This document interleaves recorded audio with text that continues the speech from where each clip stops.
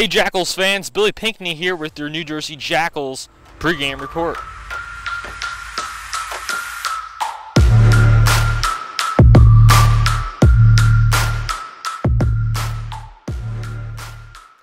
Last night the Jackals fell to the Wise Guys by a score of 8-1.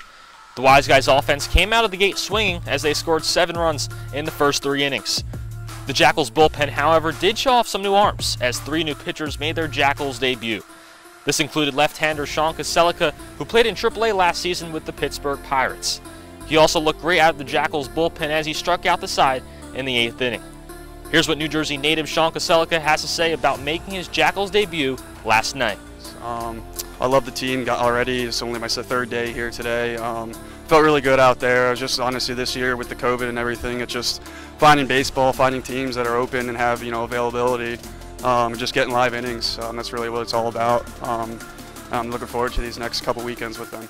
The Jackals are now 7-10, 5th in the All-American Baseball Challenge. Tonight, Edward Reyes will get the start against the Cardinals. The Jackals will return to the field tomorrow afternoon at 2:05 p.m. to complete this 2-game set against the Skylands Cardinals. I'm Billy Pinkney, and that's your New Jersey Jackals pregame report.